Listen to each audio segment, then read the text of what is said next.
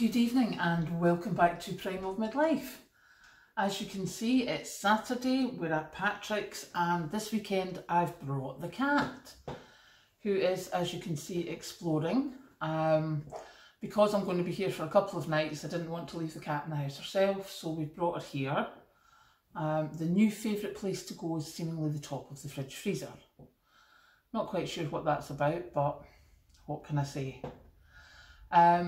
Firstly, what I want to say is to all our friends in America, please take care if you're in that bad weather. Don't try and travel, don't try and do anything different. Please just look after yourselves, take care and keep yourself safe, and check in with us and let us know that you're okay.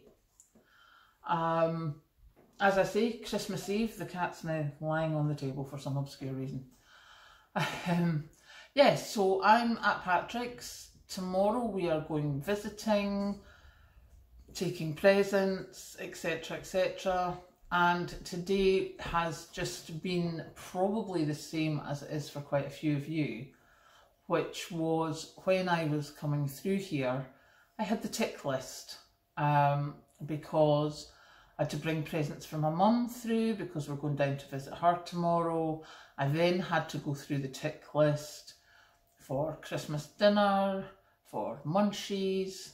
Did I have everything for the cat? Did I have everything for me? Did I remember the Christmas presents? Did I remember all the other stuff? And I have to say, honestly, you'd have thought I was moving house the time I got here.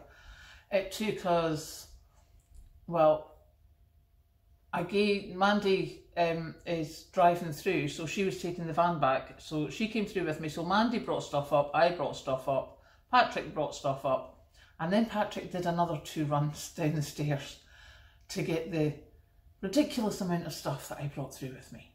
But do you know, it's just in case. So that's what we have been doing today, is just making sure that we've got everything. Hopefully we have. We're also taking to the hospital where Mum is, rather than take chocolates to the staff. A few years ago my father was in hospital round about Christmas time, and we got to know the staff quite well because he was pretty ill, and they had so many chocolates at Christmas time. So I checked with them, and seemingly the staff have to pay for their own tea, coffee and sugar. So we have 2 jars of coffee, big bag of tea bags and 2 big bags of sugar. Going to the hospital tomorrow just to say thank you for looking after Mum so well. We'll go and see Mum, take her presents, then we'll come back here and I will start Christmas dinner, which will be the first time I have done a proper Christmas dinner cooked thing that hasn't come from Marks and Spencer's, because that's where Mum used to always get her stuff. So that's going to be interesting tomorrow in a cooker that I don't know because I don't really cook when I'm here. So we shall see how that goes. I'm sure it'll be fine. As you can see, cat's tail. I see you, baby.